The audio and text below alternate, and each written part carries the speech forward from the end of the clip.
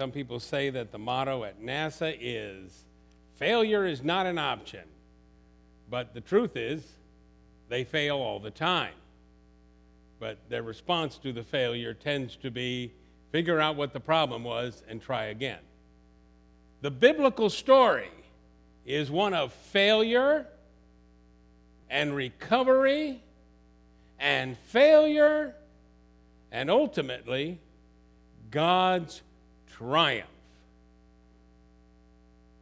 And that is our story as well.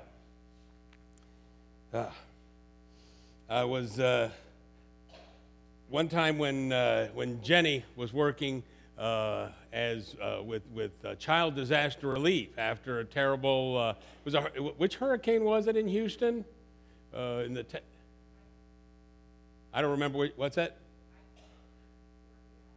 Hurricane Ike. Yeah. Anyway, Jenny was down there with some other folks, helping with child care, and she came back and she brought me a mug which was just huge, which was perfect for me, that said, failure is not an option. I'm afraid ultimately that mug failed, or maybe I did. I dropped it and it broke into a lot of different pieces, but I always like that. That you hear the mission controller say that during the movie Apollo 13 because they really did say that. But, the road to space was filled with a lot of failures. One of my favorites, which you can look up on YouTube, is in the early days they had a Redstone rocket with a Mercury capsule on top. About a year before, Alan Shepard made his first ride into space for the United States.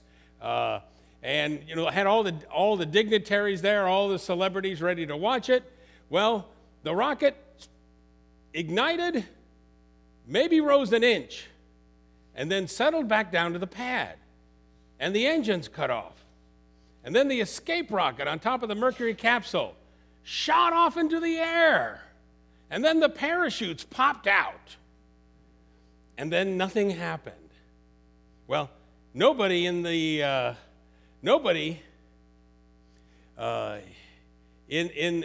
mission control would go out there to see what had happened because it was very dangerous. What had happened was that the rocket had ignited, detected a problem immediately, and it shut down, and maybe really hadn't moved more than a couple inches, but that was enough to pull the plugs out there at the base of the rocket that were connecting it to an outside power source and put it on battery power. Well, with the shutdown there, the Mercury program told the escape tower time to go, so it took off. And then the capsule detected that it was well below the altitude at which the parachutes had opened, so it should open the parachutes. Meanwhile, there was a full tank of fuel, and until 2 hours later when the battery ran out, nobody would go out for fear that it would start up again. It was a spectacular failure in which nobody was hurt, but for which there were no explanations, while meanwhile the Russian juggernaut was sending up bigger and bigger payloads into space. Another time, the Mercury astronauts were brought to watch an Atlas launch. The Atlas was going to put them in orbit, and much was made of that. They were all seated there. The Atlas climbed into space for about 23 seconds and then blew up, which, as one of the astronauts noted, now that would be the beginning of a very bad day. So again and again, these failures popped up. One time, the failure resulted in the loss of 3 lives in the Apollo 1 fire, where a badly designed spacecraft and a hatch which would not allow the astronauts to get out very quickly, resulted in 3 deaths that didn't have to happen. But in every case, after failure came recovery, came self-examination, often very rigorous and brutal self-examination to see where had pride led us? Why had we blinded ourselves to problems? And of course, as one who's always been an enthusiast for spaceflight history, this is, it is quite a story, and it continues to this day. And all those stories came back to me this week as I was reflecting on this scripture, because the biblical story is full of failure. We read, thank you, you did a good job reading from the story of Jacob, and of course we're picking it up in mid-story. Jacob lying on the stone pillow and seeing that glorious sight of the stairwell or the ladder or whatever it was. You can translate the word several different ways. With angels ascending and descending. It makes a great painting. It is the subject of artwork. But of course, the story leading up to it is one of Jacob creating all these problems for himself. You know, mother had twins, and Esau was born first, but Jacob is holding on to his heel. And his name, Jacob, Jacob, means literally the supplanter, the one who grabs by the heel. You know, he's going to pull people in. He's going to put himself first at the expense of others. I used to have little chapel cards when I was at my first church in Los Angeles, and one of the stories that we would tell would be how Jacob had made a big pot of stew, and how his brother came in starving, and Jacob didn't just give him some. He said, I want your inheritance. I want what you're going to inherit. And Esau, he knew Esau was one who thought from the stomach and maybe not from the brain, so you can say it was Esau's fault, and later ancient commentators tried to say it, but the fact is, if a family member comes in and they're hungry, what do? You serve them something to eat. If a total stranger knocks at your door and is hungry, what happened during the Depression? There's story again and again of people feeding folks on their way from nowhere to nowhere. It's one of the most elemental rules. In Hebrews 13:2, it says, always show hospitality to strangers, because some have entertained angels without knowing it. So why would you bargain with your brother? This is a flaw in Jacob, that all he can think of is, how do I get a little further? How do I keep myself at the center of the universe? How do I maintain my belief that I'm the most important person in the world? And then, of course, when it's time for Isaac, the patriarch, to give the blessing to the oldest son, Esau, and he tells Esau, go out and get me some wild game and bring it back. Go hunt, bring back what I like, and cook it. And Isaac's wife, the boy's mother, hears that and tells Jacob, you know, let's just cook a sheep. We're going to put the hair on your shoulders, you know, make your voice sound a little lower, or do whatever it is you have to, but we're going to fool your dad. That tells us right there that mother and son are colluding together to pull one over on the old guy. And as somebody who's becoming the old guy, I'm a little sensitive to this. It's easy to fool me.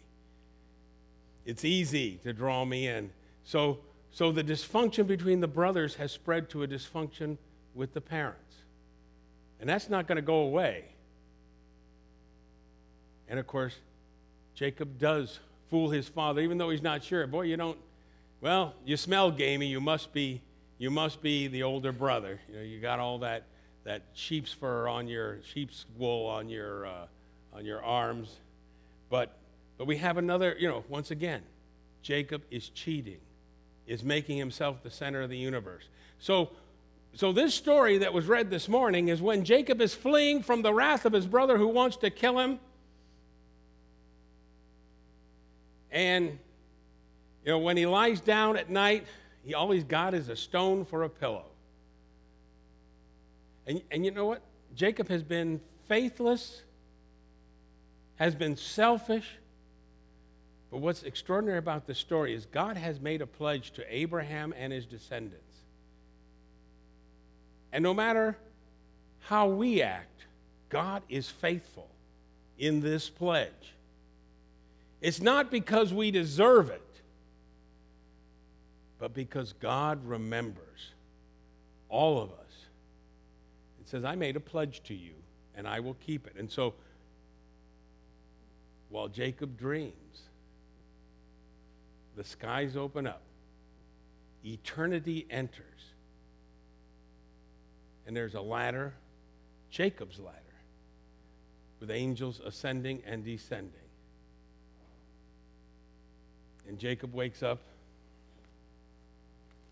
as it says, and Jacob woke up from his dream, and he was really shaken. And he said, this is the place of the Lord, and I didn't know it. The place where we really feel like the props have been knocked out from under us, where we are running because we don't know what else to do, where we are afraid. That's the gate of heaven. As he says, surely this is the gate of heaven. And that reminds us that this is not just a promise to Jacob, but for all times. The story is set in ancient times. But by the time it is written down in this form, gate of heaven is really an important thing. It is what the word Babylon means. You know, Babylon, the evil empire, considered itself the gate of heaven. And so this writer is saying to his time, we are afraid. We feel like failures. We stand in the shadow of an empire that chews up nations, that calls itself the gate of heaven. But we know, and this is the pun that's made in Genesis 11, we know that the word Babel means, that's what it means in Hebrew. Babel means like in English. It's one of those words we've kept. It's a pun in almost every language. So those mighty empires that think they're going to last forever, they're just Babel. The real gate of heaven is not Babylon, but it's us in our toughest places. We just sang Jacob's Ladder. What was that? That was a slave song. They are in a much worse place than you or I could ever imagine ourselves. Even when we feel pushed to our limits, none of you is a slave. We make jokes about it. Boy, I slaved all day and night. I'm a wage slave. Boy, standing there handing out pork chops for 4 hours in the pork tent. Boy, did I slave away. No, we're not slavers. But there were slaves then, and there are slaves now in our world. And hymns and songs remind them and us that God is still faithful, and to have hope and do not fear. Which brings us to the Isaiah passage, because that's where the phrase comes from that I wanted to focus on today. The people are frozen. You know, in the first 39 chapters of Isaiah, Isaiah talks about that Babylonian menace that's on the horizon and how it looks like there's no escaping it because we haven't repented, because we're still Jacob that's trying to put themselves first, who think we're the center of the universe, who have not turned back to God.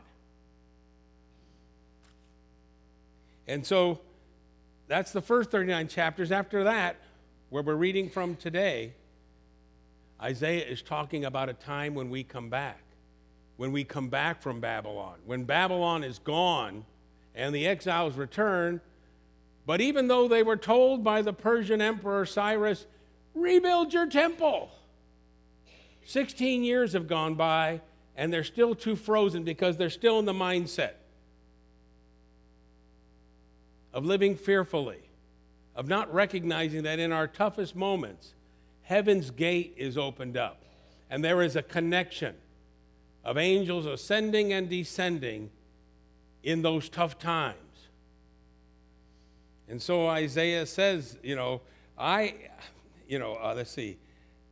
The Lord is saying, the Lord who is the King of Israel, I am your Redeemer. It's that wonderful Hebrew word, Goel. Goel is the person in your clan that fixes things. It's the rich uncle that pays people's bail. It's the person that makes sure if there's a problem, he knows who to call to get it fixed. God is your rich uncle. God is the one who's going to fix things. It will happen. It might take a while to make connections with people, But he says, so says the Lord, the King of Israel, I, the Lord, am your Redeemer.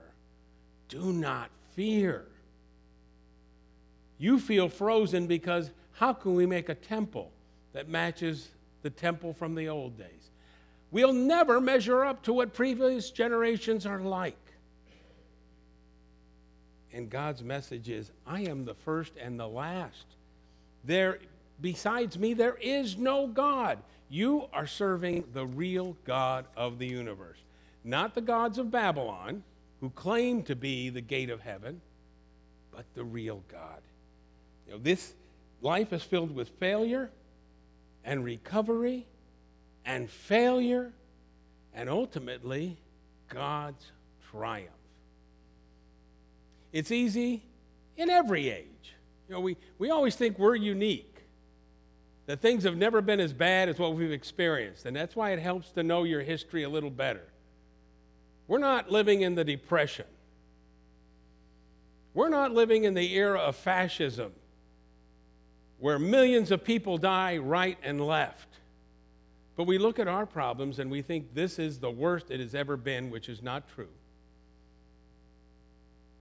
And we forget that we serve an awesome and a powerful God who is surely bringing things together at God's time. Now, I want everything done now. I want my problem solved now. I want all the ducks to line up in a row, and I never understand that because I've never seen ducks line up in a row for me. They might line up for each other when they're walking through the park. But the big thing is, do not fear. We suffer. There are real problems in our lives as individuals, as a church, as a nation, as a world. But instead of saying failure is not an option, we need to remember that failure is a normal occurrence, and self-examination and repentance and recovery and renewal are also a part, not only of the world around us with the four seasons, but of our lives. This week, reflect on your frustrations and your failures, but also reflect on the hope that is at the heart of Scripture. Do not fear. There was a whole world ahead for Jacob, and later for Jacob's descendants, and now for us. You ain't seen nothing yet. Trust me, good things are coming. Amen.